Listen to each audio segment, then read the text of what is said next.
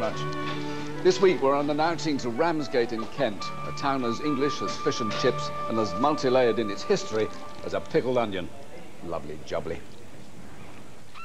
Set on the Isle of Thanet and a stone's throw from the continent, Ramsgate has always been a popular place with the holiday visitor. In 55 BC, Caesar's legions came to look, liked it, and stayed for ages. Then waves of Danes and Saxons laid out their beach towels whenever they saw the chance for a break. Throughout these interesting times, Ramsgate presented itself to the world as a small fishing village.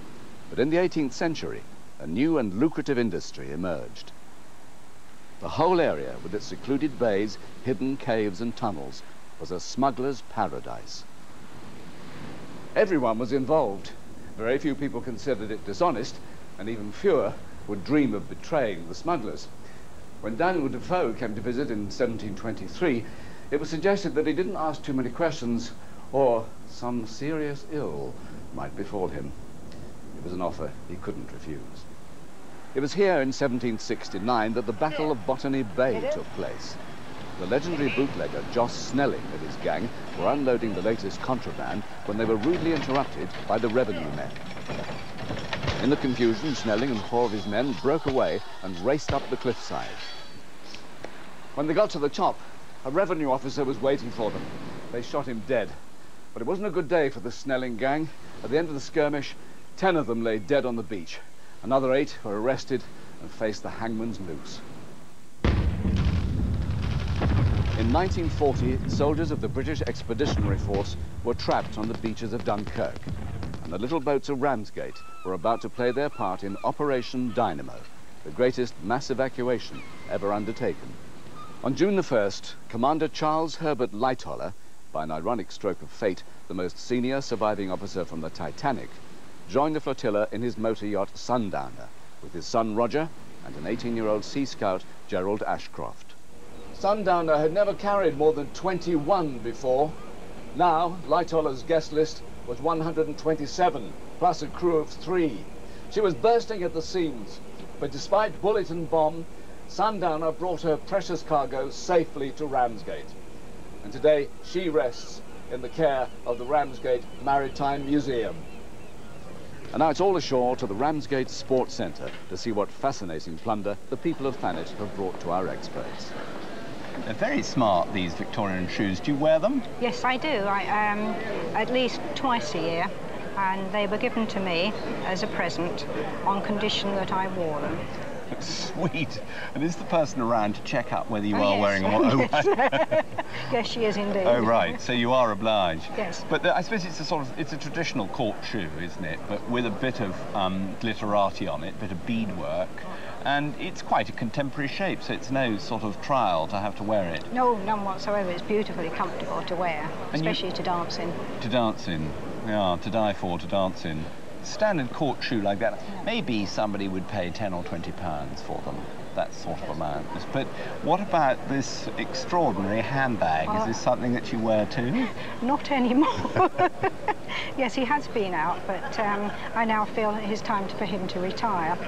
But technically a handbag made out of an armadillo shell must be a very rare object. Well, I would have thought so, but the Victorians, I think if you stood still long enough, they'd shoot you and turn you into a handbag, it seems. Well, I've never seen an armadillo handbag, and it's an amazing thing. And worth what? Well, I don't know, £50 perhaps. Oh, 50 or £100. Oh, that's very... This is a rare thing too. Tell me how it would have been used. With the hook on the back, which would go onto a waistband, yes, on your skirt, then this is a hook. So you put your wool onto here, and then when you weren't busy knitting or crochet, when your hands were doing something else, you would put your crochet hook into the middle, and you could adjust it, the length down according to the length of your... Extraordinary, isn't it? It's definitely continental. I mean, it might be Russian, it might be Polish, it might be one of those kind of countries. It's not marked apart from a tiny little maker's initial. People collect sewing accoutrements. I mean, they're popular, and this, I think, is extraordinarily rare. Today, you'd get probably £400 to £600 for it in a sale. My father-in-law made drinks cabinets for each of his 3 children. Yes. But it is actually a commode. This is a wonderful conversion of a piece of furniture dating from the 1760s or 1770s. Lovely mahogany on the front, very good handles, which may be the original, they may be slightly later, but there's a good mark under there to show that that handle's been there for a very long time, and they're certainly of a style which is characteristic of the 1770s period. This originally would have had a ceramic pot in the middle of it, not this glass shelf, and it was, as you say, a commode stool. But as those things became redundant, most of them were thrown away. Some of them were actually converted into chests of drawers, which is really something spurious. Whereas this has retained its form and made it into something incredibly practical. Looking down inside, I can see you've made compartments for bottles and a shelf there for glasses, and then a shelf for serving on. He did it all in such a way that the additions could be removed. Absolutely. But I mean, what you have done is retained a very, very good piece of 18th century furniture, and one which, in a sense, is as interesting for what's happened to it as it would have been if it had just survived completely untouched. Well, despite the fact that it's been altered, I think it's something that would appeal to a true collector and to a connoisseur. And I would really suggest that a value for insurance on this of £4,000. It's a really lovely old English piece of furniture. Obviously, a Royal Worcester collector. I can recognise these without even looking at the marks. But have you had these a long time? That one I've held the longest. Bought that about 15 years ago. Yes. And the other items about 6 or 7 years ago. So this is your oldest piece, what you threw in your place? Yes. I believe it comes from the 1850s. Chamberlain's Worcester. Yes. You know, before they became Royal Worcester in title, and but beautifully made, and handmade flowers, all plied and stuck on. I mean, a little basket of flowers like that's going to be what, around about 800 to 1,000.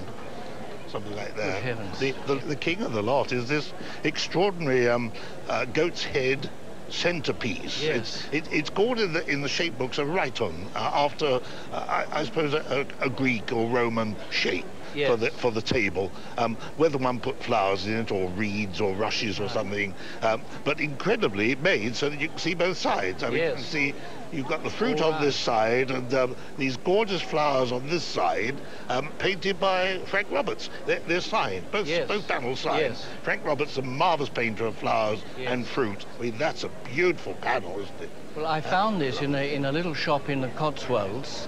And the man was very busy, so I couldn't speak to him, and we were in a hurry, so we had to go. But a year later I went back, and I couldn't believe my luck when it was still there. And then the chap told me how much he wanted for it, and I thought it was rather a lot, so I thought, well, I'll think about it. And I went back the next day, thought what I would pay, and he came up with the very same price, so that was it. Can you suggest what you paid for it? How much was that? I paid about 400 for it. £400? Yes. Is that all? Yes. And it's perfect? As far as I know, it is. God, yes, it looks absolutely perfect. Yes. I've never seen one as beautiful as this. I've seen the shape before, but not so absolutely marvellous. So, heavens. Bought 5,000? Oh, my God. Your few hundred was fantastic. I was drawn to the drama of the scene and the idiosyncratic colouring and the line in particular, and I discovered that Michael Ayrton was first and foremost interested in drawing, honed his skill through studying Dürer's woodcuts, and I see this etching here, beautifully detailed, and then the drama, the sweep of the gulls, the wings of Buffon, the whole thing is lifted. It's got a lot of movement. I love the light against dark, dark against light. The whole thing is beautifully balanced and poised. Just at the moment, I think the tide is on the turn, possibly. You think it's been ebbing, it's coming back in? I think so, and for me it captures the sort of ebb and flow of life. I don't think he's had the recognition he deserves, really. Because what was he? I mean, he was a great critic. Yes. I mean, perhaps he's first and foremost, to some, remembered for being a great critic. Theatre designer. Decades with The Spectator as their leading critic, wasn't it? Yes. Theatre designer. Yes. and then a sculptor in later life. Indeed, yes. I think I can see that coming here with very these sculptural, molds, isn't it? Yeah, in some way. You mean the way he's used the brush to leave those marks from the brush in the slabs of paint? Yes. And then he seems to have filled those with colour. That's not dirt. I don't think no, so. It's colour, don't tell me to have it cleaned. No, I'm inclined not to. I think cleaning pictures until you fully understand them is a very dangerous thing to do. Now, this one, if you've cleaned all that off, I think you may be losing quite a lot of what the artist wants to put across. A certain gloominess, a certain twilight mood, you know. But I love the way these seagulls come out of, almost like bits of seaweed or bits of driftwood on the tide. Organic, sort of growing out of it, and I think the whole thing's very moody and very, very 50s colour, but it's actually dated 1946.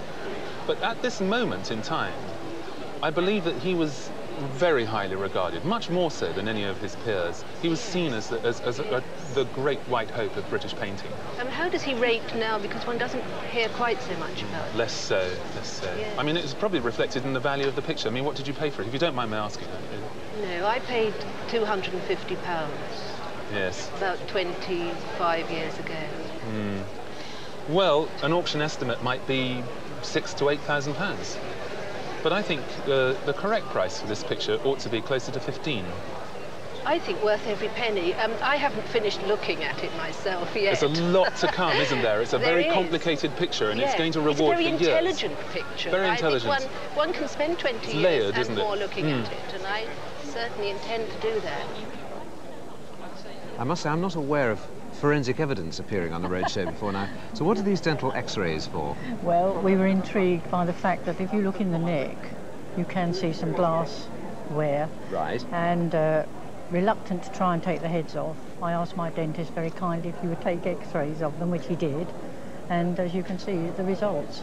So you needed to know really whether it was... Yes, I was curious. Yeah. Now, the only way we're going to see it... What they are anyway, what are they? Is that the right way up? Yes, it is, yes. So we've got the bottom half where we can see the pin in the legs, so, but here, right in the middle of it, we can see that there is a scent bottle. That's right, yes. There's a hollow tube running down the middle of I think it is, an actual perfume bottle. I'm sure it is, and it's made by a firm called Schuko. And does the yellow one have the same as well? I think it does, yes. I must confess I haven't looked at the x-rays for some time. It does, yes, it does. It's also a little scent bottle.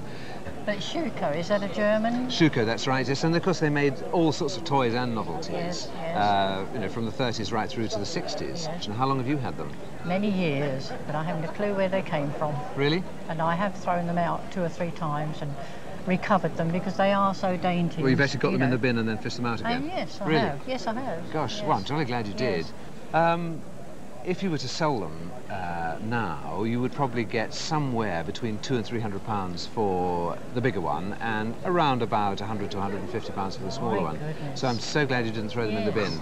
Well, you and I know what this is, but to all intents and purposes, most people looking would just think it's an elephant.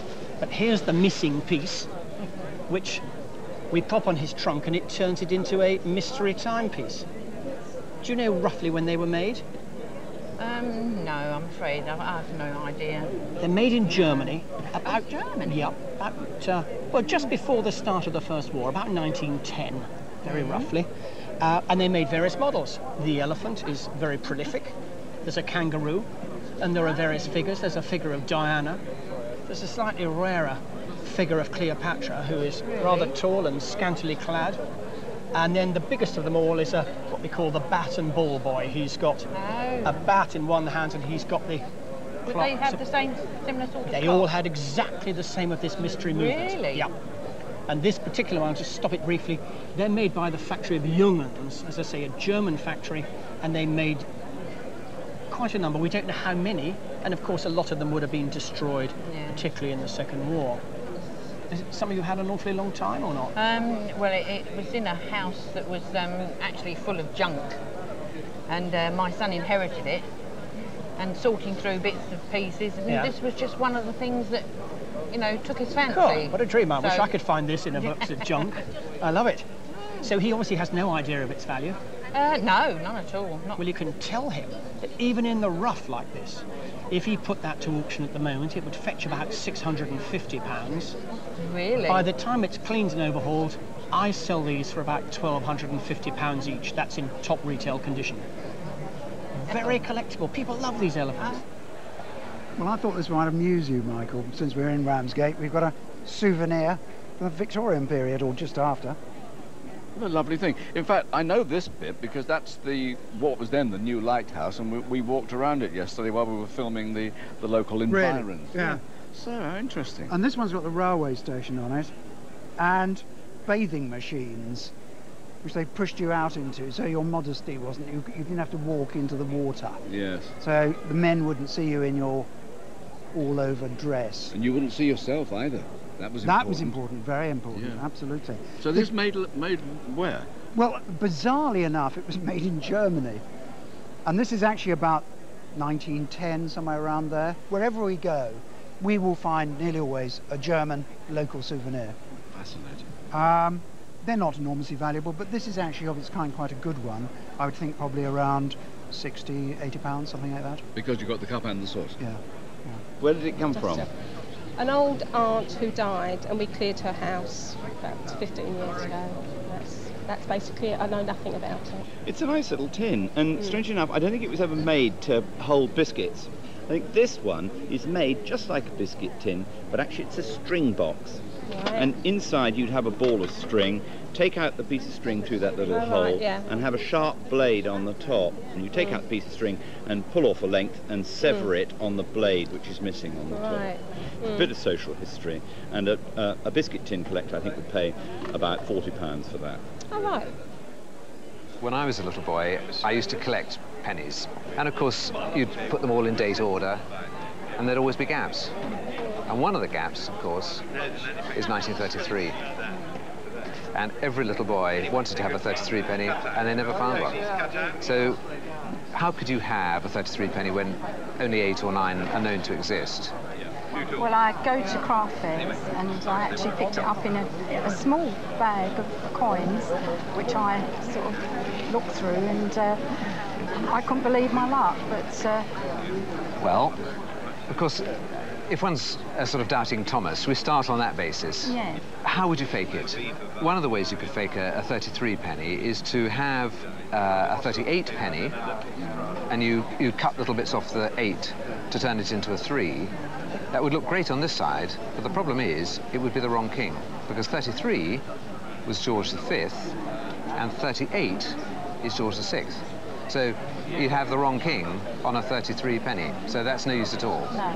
The other thing is that apparently you could have an Australian 33 penny.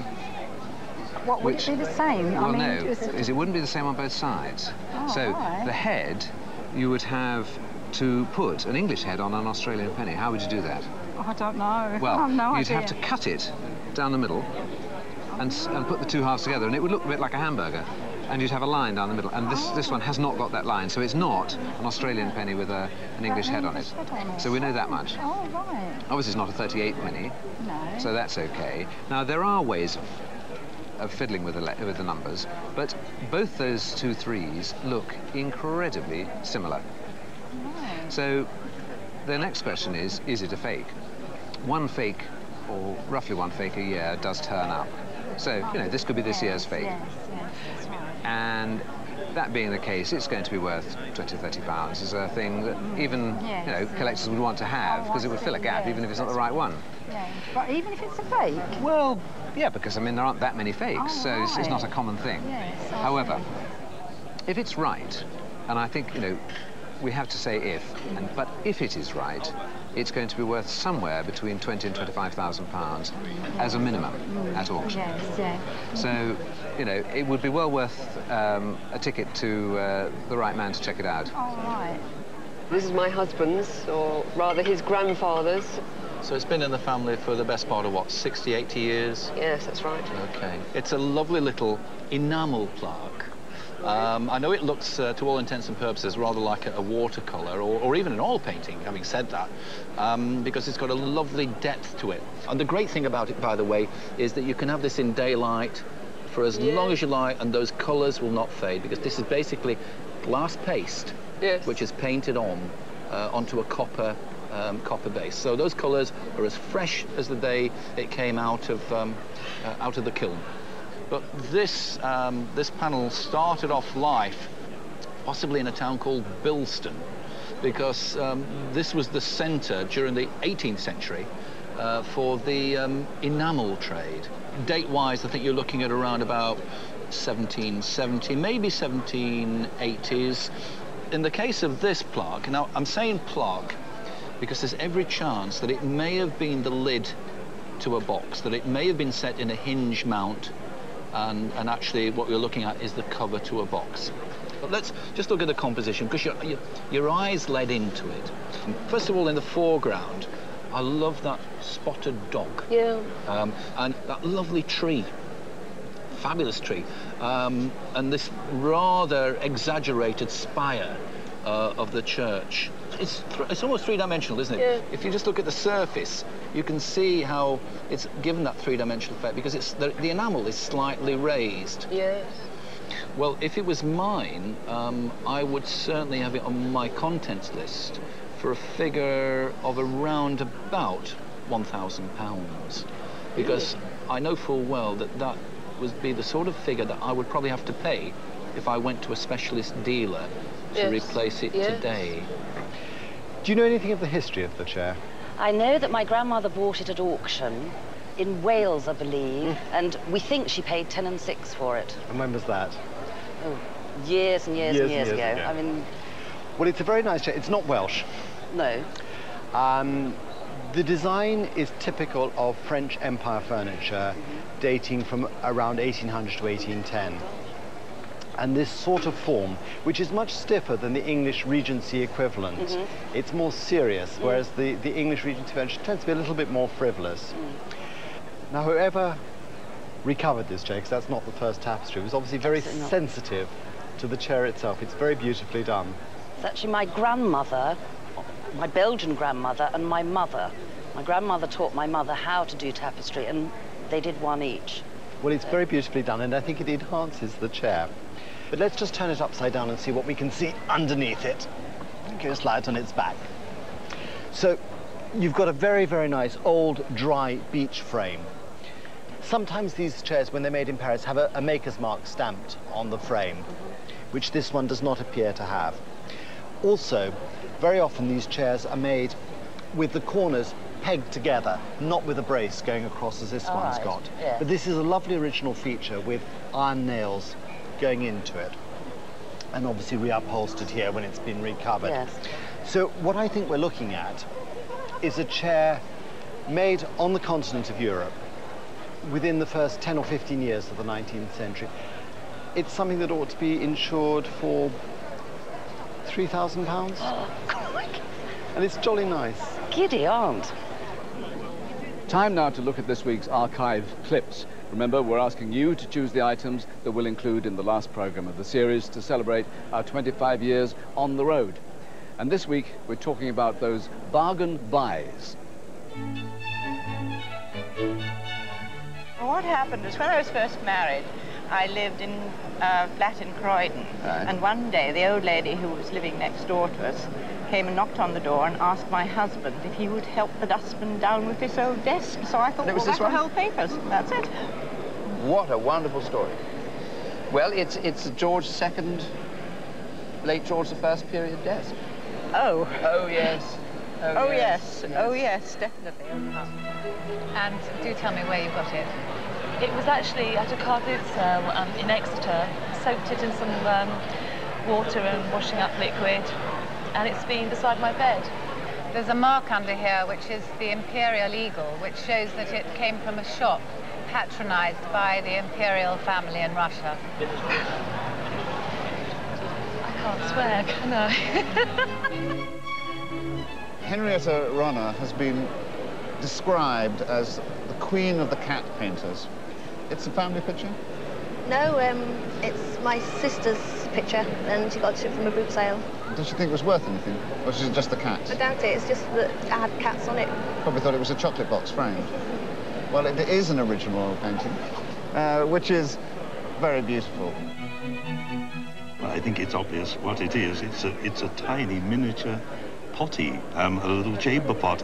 I suppose for a little doll's house or a little child's miniature service. Yes. How long have you had it? About 2 months. About 2 months? Yes. It's not a family piece? No. How did you acquire it? I bought it at a car boot sale. The car boot sale? Yes. Well, I've never yet come across a complete little Calfley toy chamber pot. So to register your vote, ring 08700 100 870. And when you hear the prompt, press 1, 2, 3 or 4 on your telephone keypad, depending on your choice. Alternatively, you can see the clips again in full on our website and vote online at www.bbc.co.uk/antiques. 4 more clips for you to see next time. Now back to the experts. Johnny, just in the same suit, but looking slightly different. A much younger one, signed John. The same suit again, except this one isn't signed at all. Another one, surrounded by garden debris, I suppose you'd call it. And this one, looking nonchalant in a sailor's suit, signed Johnny. I've never seen so many photographs of Prince John, the youngest son of George V and Queen Mary. Why have you got them? I have them because my great-uncle was riding master, groom and King's Messenger and lived at Sandringham, where my mother lived with him for many years, through her childhood and early teenage years. Tell me, what sort of relationship did your mother have with Prince John for him to send her so many pictures, signed photographs? They were childhood friends. His nurse, Mrs. Bill, who was known as Lala, encouraged him to have friends, and there were lots of children on the estate. And my mother shared many times with him, cycling around the estate on bicycles, and they would go for rides together in the pony and trap and generally have many happy times together. The other thing, which I have to say I think is quite outstanding, and I don't think I've seen another letter of his, and that is this letter here from York Cottage in Sandringham, and it says, "Dear Mr. Stratton. I know it's Yes. Mr. Stratton, but he's left the N off. I hope your arm is better. Are you going to charge with my love from John?" I think that's a lovely letter. What happened to his arm? Oh, my uncle had an accident and broke his arm riding and had to recuperate a little bit. That's absolutely splendid. Well, he had a rather sad childhood, didn't he? You say he had a nice childhood, but he was ill. He was. He had a medical condition which couldn't be well controlled in those days. Yes. This stuff is, you know, I can't believe that I can actually see quite so much of it. The little sign John is here. They're going to be in the region of £400 each, £400 or £500 each. The boldly signed John there, probably 600, 700. The letter, they are incredibly rare, incredibly rare. That, I think, has to be about sort of £1,200 to £1,500. And this, one of my favourite photographs of the two young kings there, Prince Albert, George VI, and Edward, who became Edward VIII. I think that's absolutely, absolutely wonderful. That's got to be about £600 or £700 as well. You've got so many wonderful things here that I know that the value passes you by completely. I can tell by your expression that you couldn't care less because you're not going to get rid of this material. I like this. Really? Yeah, I do. I think it's a pretty plaque. Excellent, David. This is made of earthenware. Surely, yeah. And they were made in quite large numbers in the 1870s through the 1880s. It was the time of the aesthetic movement. Right. When we were influenced by Japan. Right. And you had beautiful ladies dressed up in sort of semi-Japanese crossed with early 19th century dress. It was most weird. Yeah, yeah. And they were called stunners. And she's a stunner. Now, many of them were painted by amateurs, often very gifted amateurs. Women went to evening classes and they learned to paint on pottery and porcelain. Right. And this may well have been copied from a print in a magazine or something like that. It's signed down here, Florence Judd. I don't know the name, and the date 1881, I think it is. Right, yes. But it's well done. Yes. These are often not that well done. Right. on the back, we've got an original paper label. We've got our name up here. Yes. Again, F. Judd. Yes. And this is Howell and James. And this was a competition. And you entered your prize painting on pottery or porcelain. Really? Almost invariably pottery, not porcelain. Sure. And you could sell it, or you could win a prize. And this was on sale for £16. A lot of money then. An awful lot of money. Awful lot. It was obviously highly rated. Where did it come from? My partner was given it some years ago, in fact quite a few years ago. She had it for many years. It was in the north of England, and then it was handed on to her uncle. Now, he had it for numerous years, and he died a short while ago, and it was finally handed back to her. Other than that, I know very little about it. Right, and you have it hanging up at home? Yes.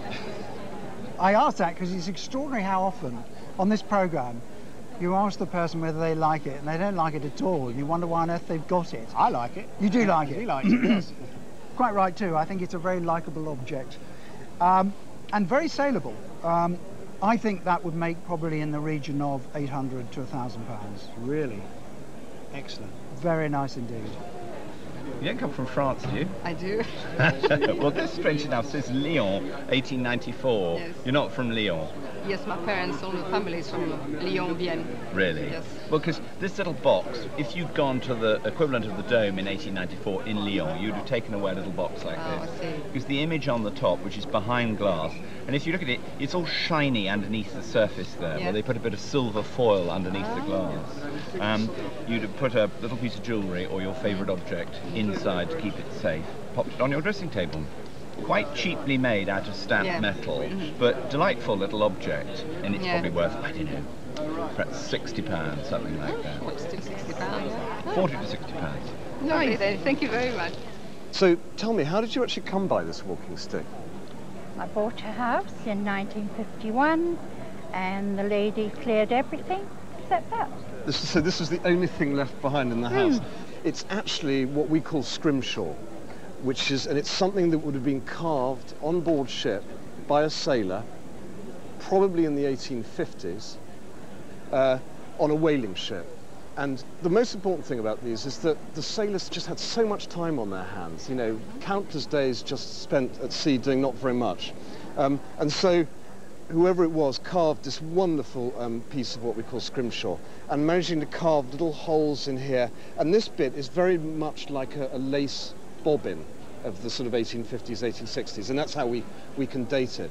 The other nice part of it is this tiny little lozenge of tortoiseshell there. So wherever the whaling ship went, it must have gone into warm waters as well, where there were actually turtles. So it could have gone as far south as Bermuda and as far north as the Arctic. So have you any idea what you think it might be worth? None at all. No. I've thought of giving it to charity a few times. Well, I think charity starts at home, because I think fully cleaned up and restored, it's something that we'd be looking at around about £800 to £1,000. Good heavens. So not bad for something that got left behind in a house. Yes. This is a splendid mid-19th century best quality hunting rifle. Do you know which country it comes from? I've got an idea, but I'm not absolutely sure. Swiss, Austrian? Yeah, I'd go with either of those, anywhere within the sort of Germanic world. It's very, very typical of the rifles that they used for hunting boar, deer and chamois. Right. It has two triggers because its precision is so great that when you cock the lock and you're ready to shoot, you pull that back trigger and it sets the lock so that the hammer is just sitting on the edge of it, and as soon as you touch the first one, it goes off, and that makes for very accurate shooting. It's called double set triggers, and it's very, very typical of continental firearms where they wanted great precision. If you were shooting over quite a long distance, let's say a chamois on a rock, that's probably the only opportunity you're going to get all day, and you didn't really want to miss it. So it's an aid to accurate shooting. It's rather heavy as well. German firearms are always big chunky things. They're practical and very, very much made for use. But this is also beautifully decorated. You can see that it's got little gold inlaid animals on there, and also on the barrel there's silver. The lock mechanism's got this safety catch as well, which acts as another feature to tell you that it's of the very finest quality. And also, if we look down here, there's a little box in there. Do you know what that's for in there? I expect that was for the powder. No, not for the powder, for the linen patches which they wrap the bullet in. And that made it engage with the rifling grooves, which are cut down the inside of the barrel. And that made the ball spin as it came out. It made it very, very accurate. And it's also got a very interesting rear sight on it, which is actually adjustable, both for elevation, for the height of it, and also for windage, which is the right and left. So that's another feature that tells you that it's a very, very high-quality piece. The bit that I like best about it is this wonderful carving down there. Very typical cheek piece. You always get them on German firearms. It gets your head up and makes you look down the line of the barrel. But the wood is so good and so tight that they've just carved that lovely hunting scene in there where there's a chap with his mate and a couple of dogs out for a day's hunting. And he's obviously been successful because he's got a roebuck slung over his bag. So, have you any idea what it's worth? Not really. No. It's a great deal to me. In sentimental terms? It's sentimental terms. Well, it's also worth a not inconsiderable amount of money, about £3,000 to £4,000. It's a lovely, lovely thing. Tell me, what do you know about these? I know very little about them. They were left to me by my late brother, and all I do know is that he thought they were from the Dutch East India Company. And we come from South Africa, and my brother lived in Cape Town. If you and he thought there might have been a Dutch East India Company link, presumably you think you know that they're Chinese, do you? I have no idea where they come from. Nothing at all. Right.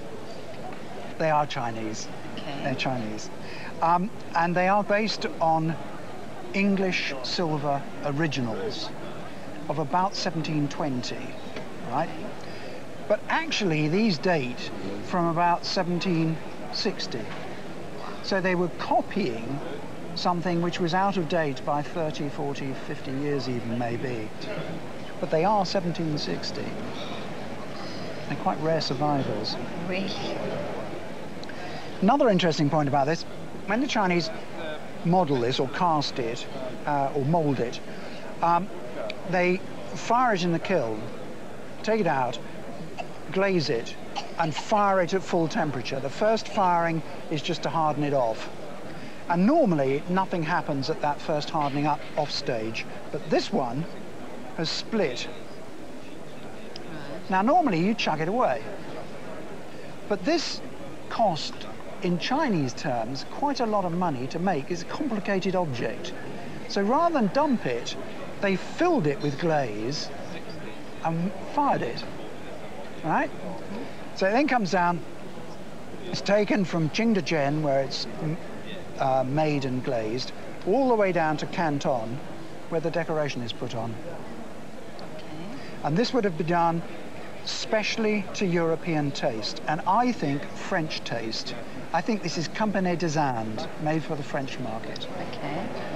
Beautifully decorated, hand-painted in famille rose enamels, unusual with this iron red band of stiff leaves around here, not common at all. They are, apart from that firing crack, which doesn't count, they're in perfect condition. You like them, do you? I'm not mad about them, but they're sentimental. Well, they've got sentimental value, so they are very special. Well, the thing about sentimental value is that you offer enough that it will overcome it. Possibly. £2,000? No. 3,000? No. Okay, that's as far as I can get. Yeah. Well, maybe 3.5. No, I think I would rather, because of the memory of my brother, yes. Well, it's a nice thing to remember him by. I think they're utterly, utterly charming, and you're very, very lucky. Thank you very much. Thank you very much. Thank you. You are obviously quite a fan of Louis Wain. Look at them. Tell me about this one. This is the one that my mother bought for just a matter of a few shillings at an auction. No one knew what it was. She recognised it as Louis Wain. And that was the one that really inspired me to collect more. The one that kicked it off? Yes. I know that he's much copied and much faked, and yet I think this one's fine. It's got an honesty about it, but if it's right, it's got to be really very early, don't you think? It seems to me. different from the rest of them, which are much more stylized, much stronger. I love this oil painting. I mean, this cat has quite a lot of character, hasn't he? I think that should be in the boardroom of many many you think big he is a companies. director, don't you? It's very anthropomorphic, isn't it? It's just so human. And what about this? Tell me about that. This is called Peter's first illness, Yes. but Peter was his first cat, and I thought it portrays all the images of illness in a human, and you feel for the poor cat just looking at him. So it's really quite early too, Yes, isn't it? yes. Yeah. Well then, let's have a look at some of the illustrations that you brought with you that are unframed here. There's a story I'd like to, whether it's true or not. When Louis Wain went to some tea party, he was asked what he liked to drink, and he said, well, just a saucer of milk. Whether that's true or not, I don't know, but it's a lovely story. He obviously had a sense of humour, very definitely. These are extraordinary, aren't they? I found it very interesting that when he went mad around the 1920s, and he was found in dire poverty in one of the asylums by a reporter. And the Prime Minister, I think it was Ramsay MacDonald at the time, and H.G. Wells made an appeal on his behalf on the radio to raise money to put him in better conditions. And that was accomplished, wasn't it? Yes. And this one, I think, is one of the oddest. There's something really quite disturbed about that. Difficult to put one's finger on, and yet it is. Don't you agree? I think it's the large eyes. Yes, it really... Ooh. Anyway, what about values? Have you any idea? Well, that's it. I've been reading about Louis Wain, but since I bought these in 1975, I think I paid about 150 for this, and 200 for the rest. You know, the 22. Yes. 22 of these. These, I think, were Claire, one of his sisters, when they came up for auction. Yeah. That was 25 years ago, so I have no idea how things have changed. Well, I can give you some idea of that. I mean, these 22 things, well, they're going to average out at probably £1,000, £1,500 each, that sort of thing. Gosh, I didn't realise that. But this very strange one here, worth quite a lot more, perhaps.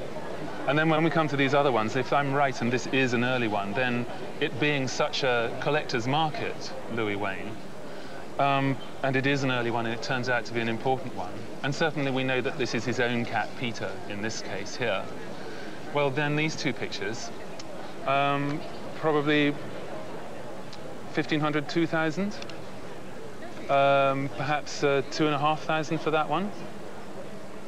And this one, this oil painting, well, it's probably worth about maybe £4,000. Getting on for 30,000 altogether. Probably is, isn't it? Yes. And also, I think, I have to tell you, I might have been a bit conservative. They could be worth more, especially with that provenance. Yes. I'll look after them now. Yes, I would. Well, another day of treasures revealed and some questions answered. I did like the line of the lady who said she had a painting for 20 years and still hadn't finished looking at it. You can have another look at it and all the other treasures on our website.